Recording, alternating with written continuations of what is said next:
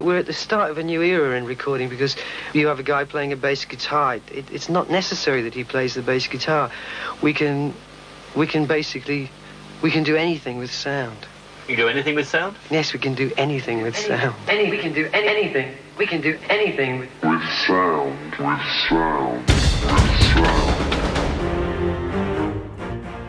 Trevor Horn is one of the world's most successful and innovative producers, sometimes referred to as the man who invented the 80s.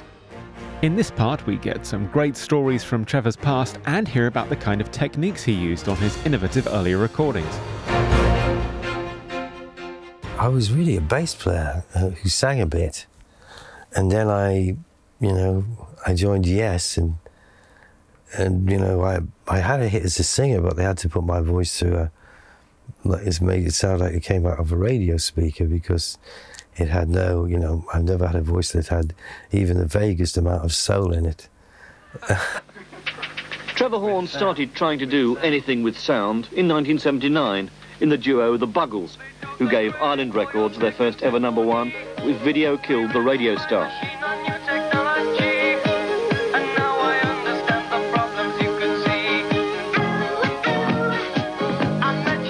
A year later, Horn did something even more unexpected.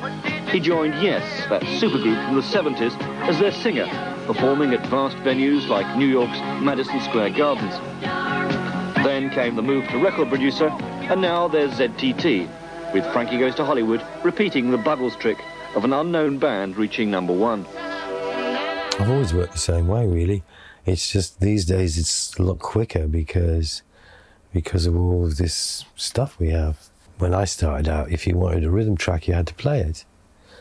And, I was probably one of the first people, along with my friends, who started to do crazy, daft things, for rhythm tracks, like bashing telephone directories. Back in, 78, I made myself a drum machine on a piece of 2-inch tape in a studio I used to use. It cost me a couple of £100. I had to pay the drummer.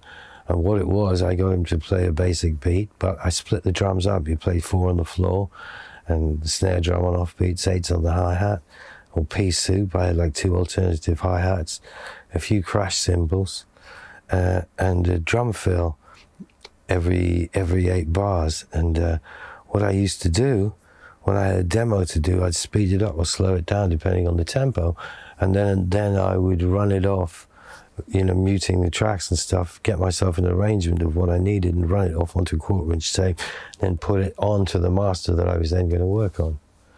Back then, you didn't go on a college course for record production. You had to figure it out. And you had to get into a studio, and studios cost £20 an hour, £30 an hour. They cost almost as much as they cost now, And so the only way you could get into a studio was if somebody was paying for it, or if you paid for it yourself.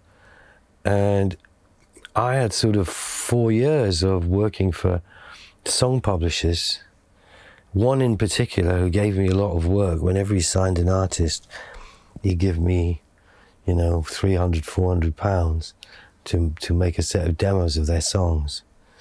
And that would get me into the studio.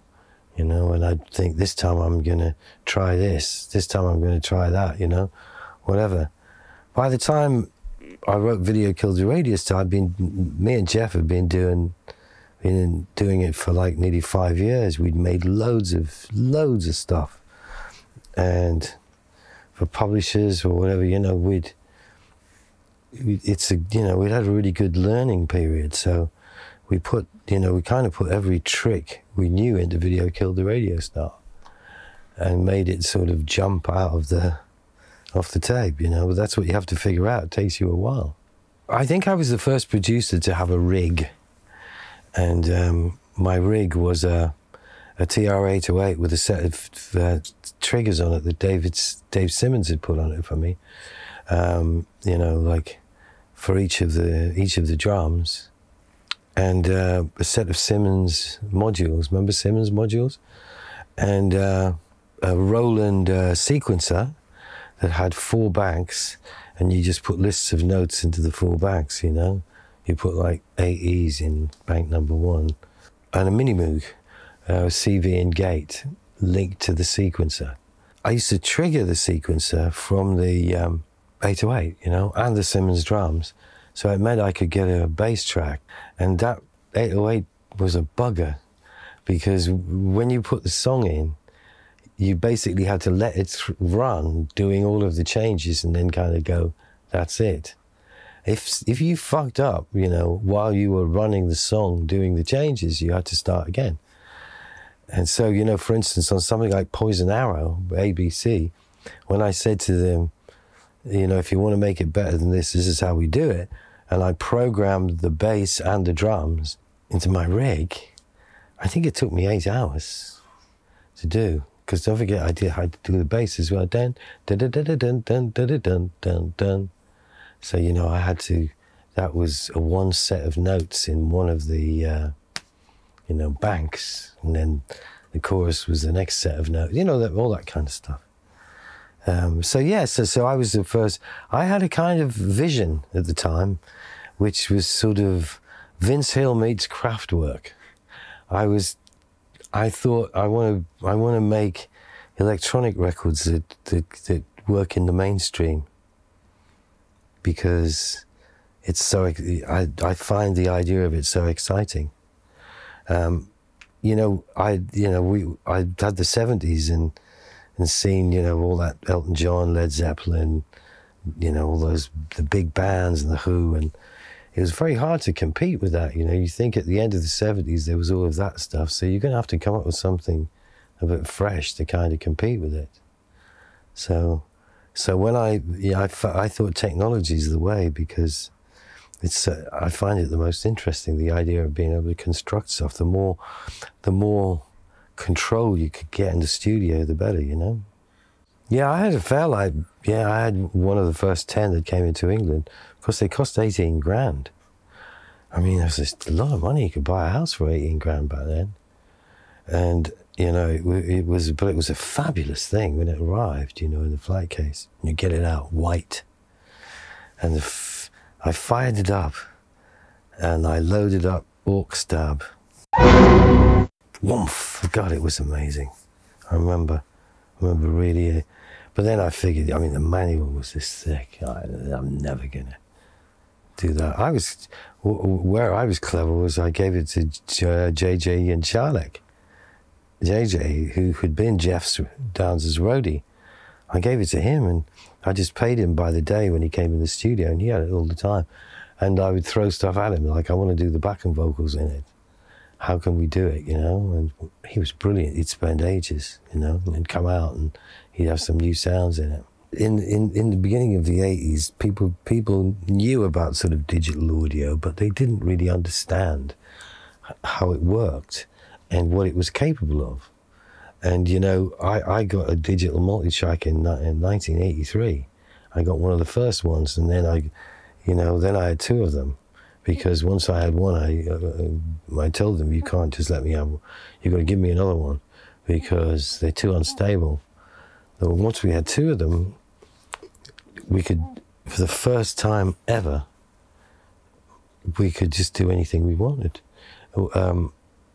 Because Steve Lipson was brilliant, you know, brilliant engineer, and a lovely guy. And I remember coming in one day and he said, listen to this. And it was Welcome to the Pleasure Dome. I was like, what have you done? He said, I put the chorus over the verse. And I was like, how do you do that? And he was the offset the two machines. I put this on that and that on there, so we can do additive multi-track editing. So that was it. We did Welcome to the Pleasure Dome. That was like, you know, all done with two Sonys, you know, making it up as we went along. So that was a huge thing. And so we were there ahead of, nobody really understood digital. Steve was the first person to say, stop the EQing to tape, put the EQ on the monitors, record everything flat. That's the secret. None of that shit that you do for analog where you pump up the top end and compress the hell out of it. Because if you put it down on digital like that, it will forever sound like that. You know, so we used to, well, Steve used to leave everything flat. record it all flat, and put the EQ on the monitors. A lot of people really crashed and burned with early digital because of that. But no, people just didn't know what the hell was going on for a few years. And like, they just didn't know what the hell we were doing. Now the world's changed, you know, and you realise that now everything's a sample. But back then, the thing that made those samples interesting was how bizarre they sounded. You know, how they would romanticize the sound. Nowadays, it's records are different. A lot of time they sound really good. People have learned a lot of lessons, and there's a lot of great samples out there. There's a lot of great programs.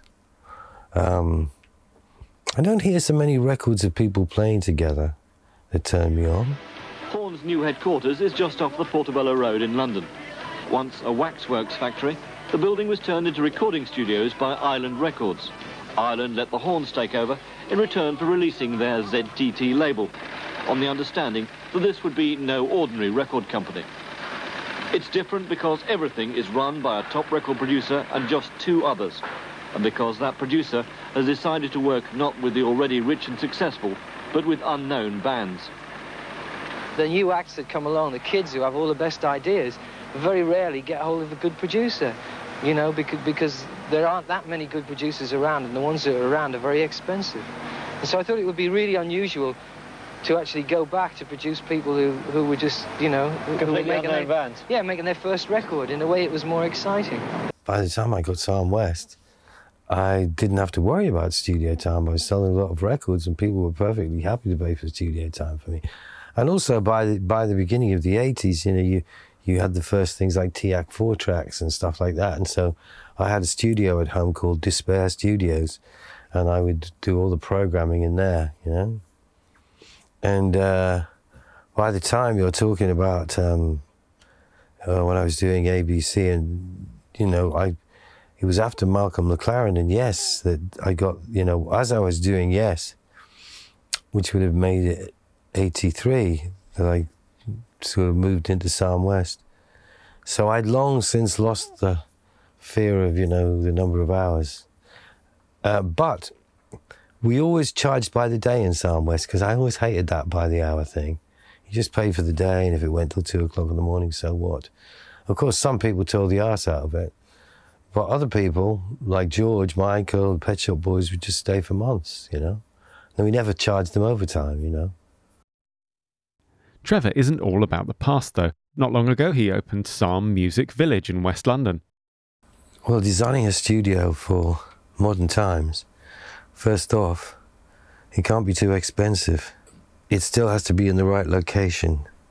So there are 9 small rooms, basically, and you can rent combinations of them.